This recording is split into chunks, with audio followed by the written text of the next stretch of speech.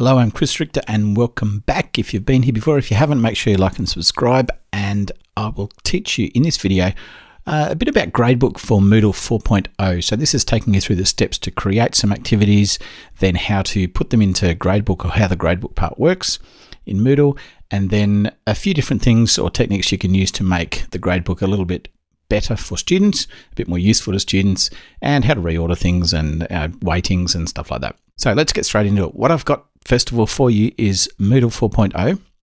It is also a course that is completely blank, so I haven't done anything with it other than just create the course and call it Gradebook Moodle 4.0. To add anything to Gradebook, we need to add activities.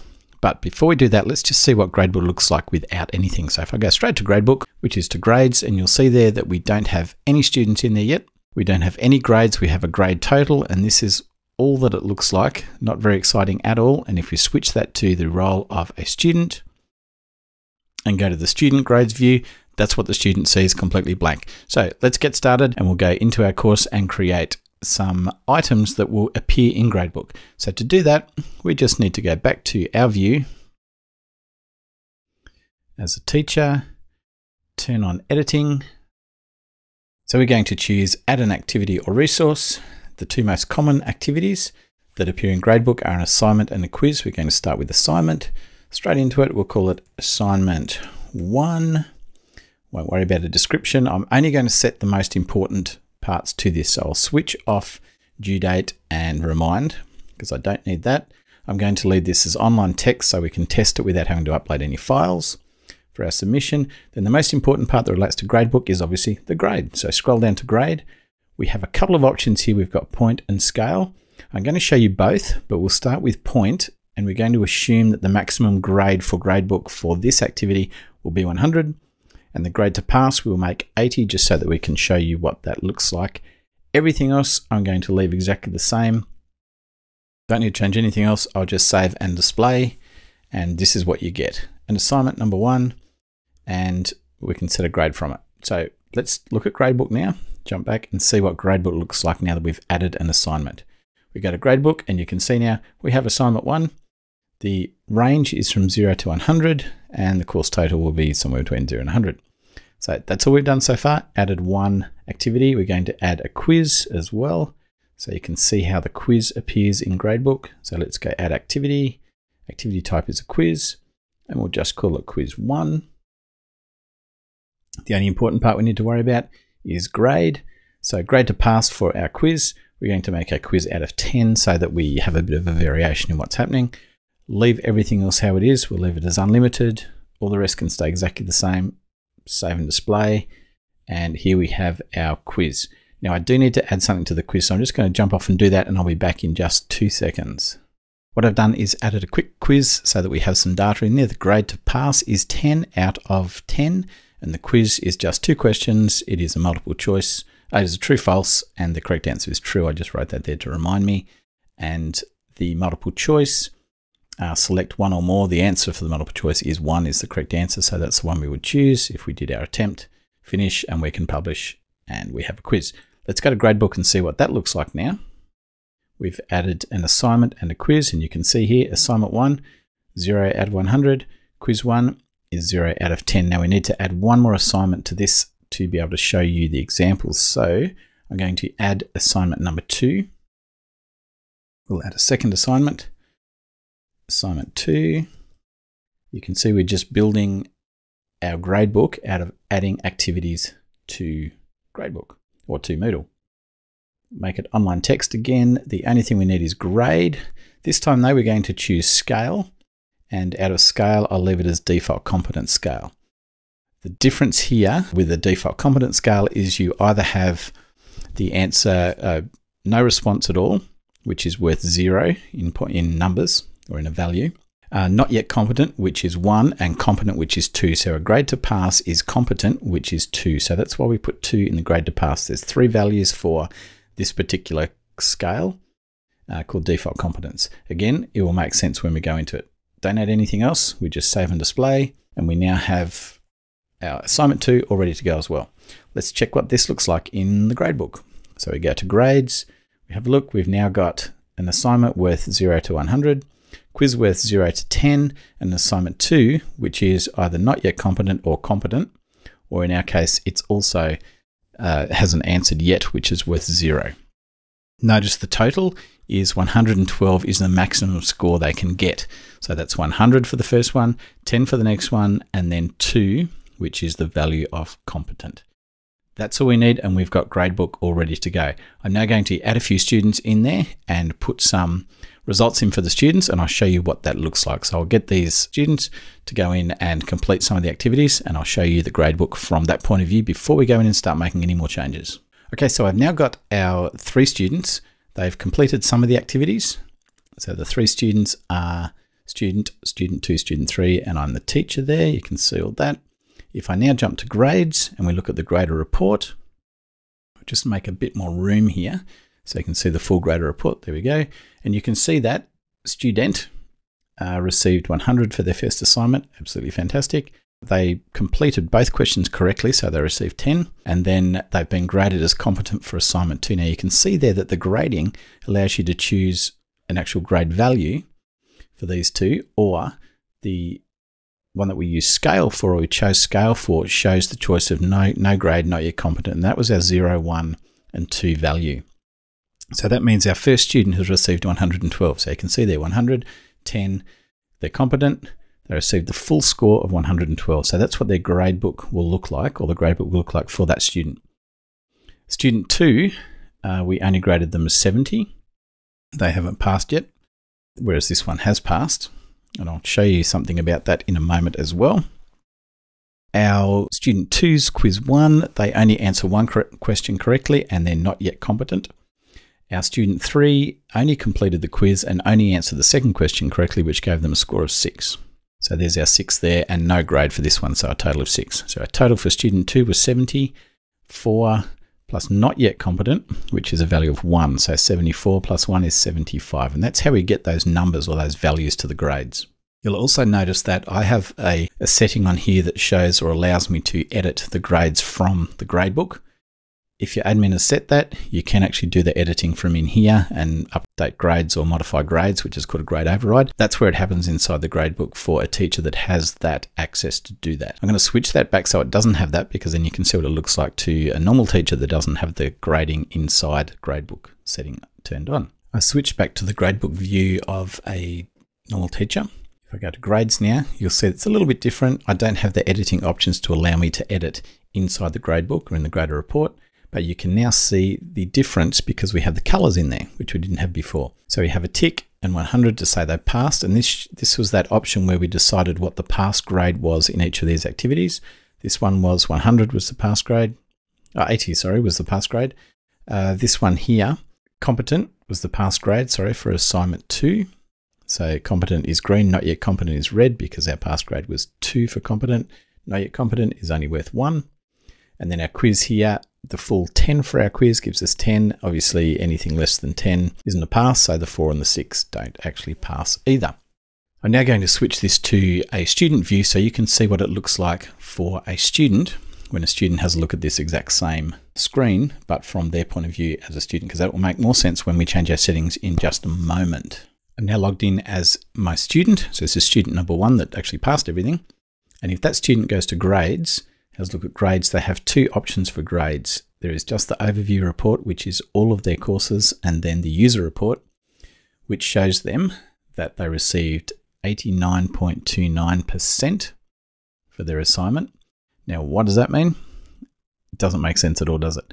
This is the calculated weight. We're going to look at how we do calculated weights in a moment, and this is dividing up the value of each of these activities based on their number value as a percentage of the whole course, well, for this whole gradebook. So we're going to look at the weighting in just a moment, but let's jump to grades because the student's probably confused about that bit already. We'll fix that. Their grade is 100 they received for this one, they received 10 for this one, and competent. It's all green, so they know they passed it all. They also have their feedback in here. They have their percentage for this particular assignment or this particular quiz, which they passed all with 100%. And then we have our total contribution to course, which is 89.29, which is the same as our calculated weight over here. And their total percentage is still 100% for their whole course. the value for the course or grade was 112, that's what they will see. We need to change that because that's not really suitable for a student. So let's go and look at 2 other things in Gradebook as a teacher that we need to change. Jumping back to Gradebook, now we can go from our grader report, we can go to Gradebook Setup. And in Gradebook Setup, we have 2 things that we need to look at. One of them is we might want to rearrange our assignments in different order. We can just click on the arrow, click in the position we'd like the assignment to be moved to, or whichever item it is. And I can now put assignment 1, assignment 2, and the quiz in that order. I may want to put the quiz right at the top. So I click on the arrow, click the position where it goes to, and I can move the quiz up to the top. So that's moving things around, nice and simple. Next thing we're going to look at is weighting and what weighting actually means. So to do weighting, we're talking about the percentage value that each of these items have in relation to their whole course. So in this case, the quiz may be worth maybe 10%. So we'll set that on 10. For the assignment 1, it was the one that's out of 100. So we might make that worth 60%. And then the last one, which is the competent, not yet competent, is worth only 30%. Now what I can do, I can actually leave the last one as not setting a value for it. And when I click Save Changes, it automatically makes sure that the last one totals 100. So if there's one you haven't chosen, it will automatically make that up to 30. But I'll tick them all so it stays the same. So 60, 70, 80, 90, 100. So that's the weightings. If I click Save Changes again, we go and look at our students view and see what those changes did. In our student view, I'll refresh the screen. So our student now has quiz 1 at the top, assignment 1, assignment 2. The calculated weight or weighting of quiz 1 is 100%, 60%, and 30%, which totals 100. So this is making a bit more sense to the student now as to what the values, actual values of the assignments and the quizzes are. And then we go to the contribute to course. It's now 10% contributed, 60, 30, and 100%, and it's still 112. But what does this look like for a student that hasn't completed all of these activities? Let's switch to a student that hasn't completed these activities and see what it looks like for them. We're back at our student 2 now, and when we go to grades, this is what it looks like for a student that hasn't completed everything. You can see the calculated weight is still 10, 60, and 30, which is good. The value that they scored for this one, quiz 1 was 4, which means it is 40% or 4% is the contribution because it's weighted at 10, 4 out of 10. 4% is the actual contribution to the course total. And then the same with 70 out of 100. 70% of the 60% is 42%, and not yet competent because they did attempt it. They still received a 1 value for that, which is part of, so 50% of the 30%. So they still received a value because they attempted it, but their contribution for that is 15% until they pass, which then it will be a value of 30%. And still, the range is still 112. They've received 68 in total of their grade that they receive for this particular activity when it is weighted. How does that work? We've got 70 plus 4 plus 1, which would be 75, 76. You would think that that would make sense that it's 76, but because this grade number here, the actual value is weighted, it actually works it out as 61% of 112. So to check that for you, quick calculator, we've got 112 is the total. We multiply that by 61% equals 68.32, which is the total there, 68.32. So this grade is actually a weighted grade rather than an absolute grade. Hope that helps. Now let's look at our last thing that we need to look at with this to finish this off, and that is how do we, actually there's 2 things, I'll try and be quick with them. How do we change the view, the format that students will see their grades in, and how do we hide items in here? We may not want them to see the calculated weight. We may not want them to see their feedback. Let's have a quick look at how to do that. So jump back to our teacher view. In our teacher view, we go into grades and into gradebook setup. Then for our, for example, assignment 1, we may want assignment 1 to be viewed differently as a percentage or as a letter or something else. We can go to edit settings. We go to show more, And then in show more, we still have our grade to pass and everything there, but we have an important one, which is grade display type.